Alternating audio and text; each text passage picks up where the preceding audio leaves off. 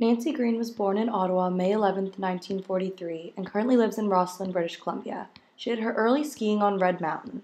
Both Nancy's parents were from British Columbia and were founding members of the Red Mountain Ski Club.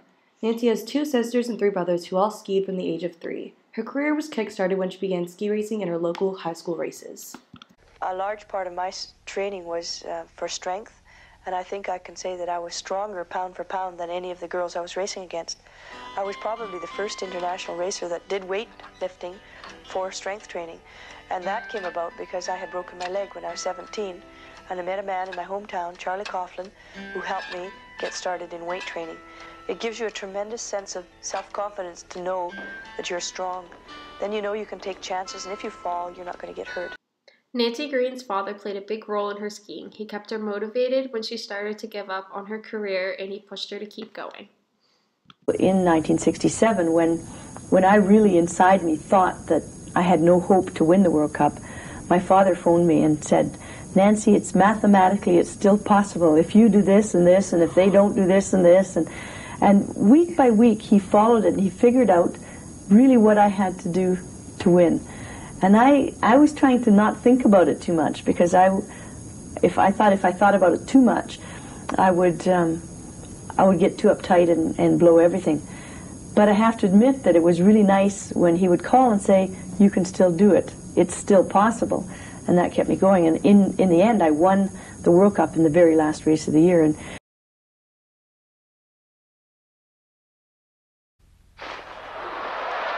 being hurt 3 weeks before the Olympics, in some ways was good because it took the pressure off me.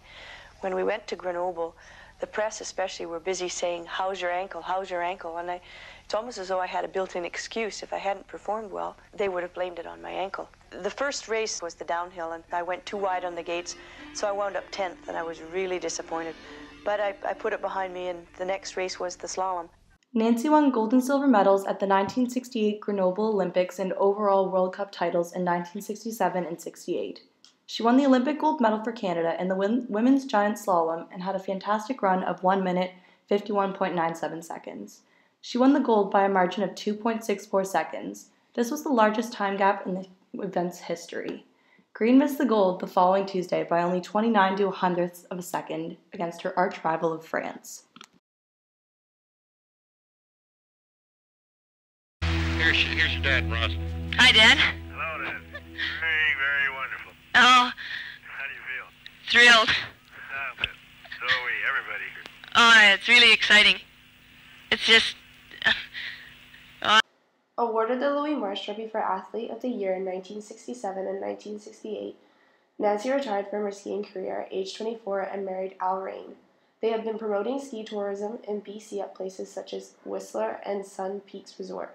Following her retirement from competition, she has made major contribution to Canadian sports since accepting an appointment to the government's Task Force on Sport for Canadians. Nancy Greene was originally diagnosed with thyroid cancer in February 2017. She had her thyroid removed and then was also diagnosed with non-Hodgkin's lymphoma in her lungs. Nancy Greene was a senator of British Columbia for 9 years but had to retire in 2018 at the age of 75 due to the mandatory retirement age. You still remember the excitement of winning gold and how that felt when you heard the anthem? you know, you'll never forget that, because it's so powerful and so emotional, especially I think when you're on the podium and it really hits you that you've achieved your dream. And you know, I had been working for 9 years, and you're standing there and you should be happy, and you want to cry, and you're trying so hard not to cry. So I always tell the athletes when they go to the Olympics, wear waterproof mascara. Nancy Greene Lake Park is a roadside park and a welcoming site for tourists for an overnight stop or for day use. The main attraction in this park is the subalpine lake known as the Nancy Greene Lake.